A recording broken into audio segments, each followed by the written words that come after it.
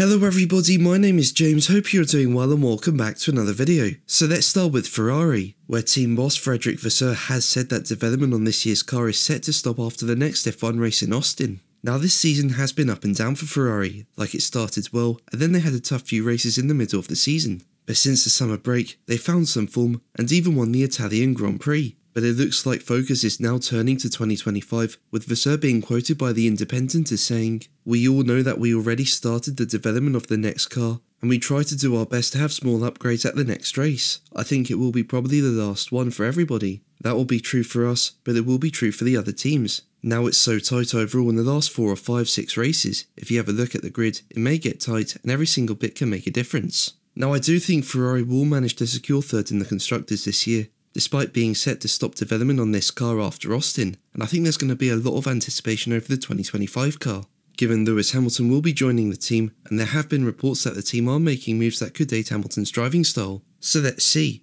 But let's move on to Red Bull, where advisor Dr. Helmut Marko says the team will mainly look at its junior drivers for the future.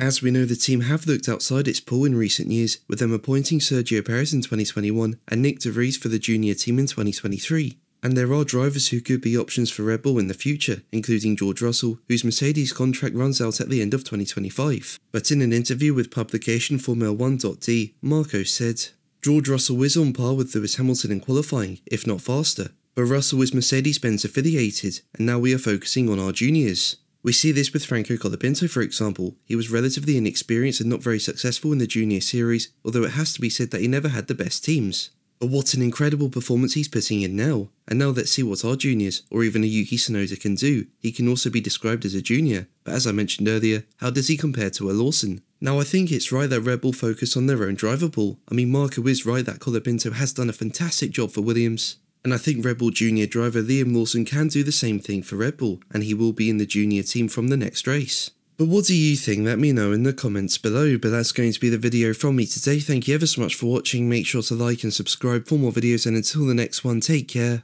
Bye.